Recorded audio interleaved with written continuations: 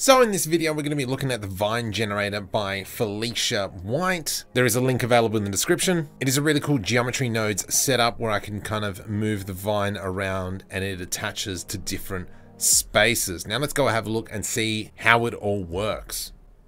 And we'll stay on this blend file. So for now, what I'm going to do is with the vine selected, I'm going to remove my target and that'll give us a nice little fluff ball.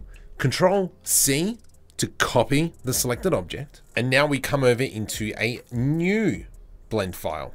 From here, I'm just going to press Control V to paste out a little ball of fluff or the vine generator. Now I'm going to select these three objects, press M to create a new collection, and this we'll call growth. Let's now select our vine generator, come over into the modifiers. The target will become growth. And you can see automatically it'll snap and create our growth. From here, we can jump over into rendered view and you can see with just one simple point light, it is looking great.